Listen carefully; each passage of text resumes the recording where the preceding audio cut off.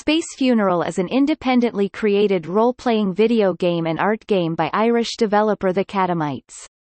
The short game was created using RPG Maker 2003, and centers around a boy named Philip, who leaves home to save his world from a mysterious corruption.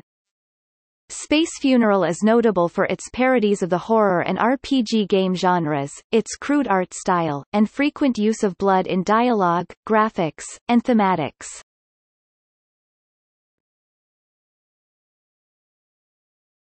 Topic: Gameplay. Players control Philip, and during sections following the game's first major area, Leg Horse, as he departs from his home in Scum Village, to search for the City of Forms, a city described as the origin of everything within the game's world. Throughout the game, players repeatedly encounter twisted, and often bloody creatures which take the place of NPCs in the game's world. The game plays like a typical 2D turn-based RPG, although a mystery function that can only be used once per battle has effects unique to each enemy variety the function is utilized on. This ability closely resembles praying in Earthbound but with a far greater and more prevalent narrative focus. Certain enemies have absurd weaknesses, such as silent films, making some of them sentimental. The game also has quirky status effects, such as buff and sad, along with more typical ones, such as poisoned.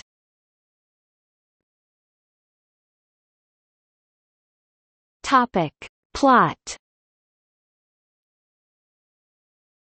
Space Funeral begins with Philip, a perpetually crying pajama-clad purple boy, seeing a wizard in Scum Village, who tells him that his world has been corrupted, and it does not have long left. The wizard states that the only hope for survival is to find the City of Forms, a perfect city from which all things in the game's world originates. Philip departs the village, and soon meets up with Leg Horse, a horse made of severed legs who is later revealed to have formerly been Prince Horus, the Prince of Space Funeral's world. The player eventually passes through the Blood Cavern, a cave housing the game's first boss, the Blood Ghoul, and arrives in the City of Thieves. Philip notices that certain objects appear as graphical glitches, which the denizens of the world are cognizant of and call errors, but do not remember what they once were before the Great Change. Once players defeat the King of Crime, they make their way to the City of Forms, which is intensely glitched, and resembles a video game debug room, with the forms referring to the game's sprites. There, they discover Moon, a former artist who sought out the city first in order to be inspired, but realized that it was so perfect that she no longer had any more purpose as an artist, so she decided to corrupt the world to allow her to create again. Upon defeating Moon, the game is restored to the default appearance of an RPG Maker game, and the characters return to their normal selves, implying that its former appearance was the result of the corruption inflicted upon it by Moon. However, a corrupted house from the original world still remains there, implying that it is not completely gone.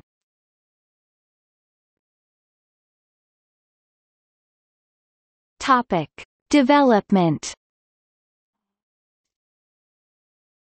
During an interview with Tumblr blog Space Funeral, developer The Catamites stated that the game's art style was based on the weird chunky pixel gore from Monster Party, especially the way it could be hard to figure out what a wall of tiled bloody heads was meant to represent in game space. The music selection of Space Funeral was stated to have been selected by pulling together things based on kind of superficially similar tendencies and almost creating a fake tradition in that way which could change how you progress from there. Space Funeral was stated in the same interview to have been largely inspired by the video games Bat Castle and Monster Party.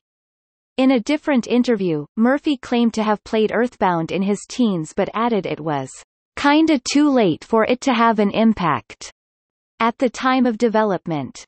Despite this claim, several websites have listed Space Funeral among games very reminiscent of Earthbound, including that interviewer's own site, pastemagazine.com. The game's focus on corruption versus the perfect Graphics of the default RPG Maker was used by the developer to decry what he believed was a modern form of classicism for the RPGs of the 1990s, where people believed they were the peak of video games and wanted to copy them as much as possible, instead of experimenting and trying new things.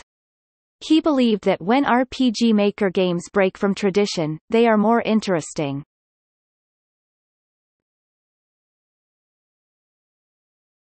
Topic. Reception. Space Funeral received positive critical reviews, citing the game's unusual art style, music, and setting.